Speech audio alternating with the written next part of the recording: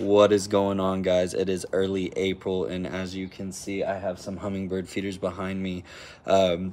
That's when they start migrating in, I guess, and once more, no scientists, but that's just about seems what their schedule is. They stay about April to September, so I wanted to pull these bad boys out, and I am going to take you guys into the kitchen and show you how to get them set up. That way you can have something fun to watch this summer, too.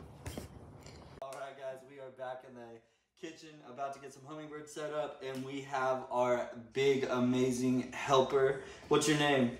Lindley. Alrighty, so go ahead and start putting this sugar in the water. We have it's 1 to 4 parts, so we have 1 cup of sugar, 4 cups of water. Go ahead, just dump her in there like that. That's so cool, huh? Oh, our little puppy dog's growling. I'm sorry. Mix it up real good, real good. And that's how you make hummingbird feeders. Things. Stick around for next time, guys.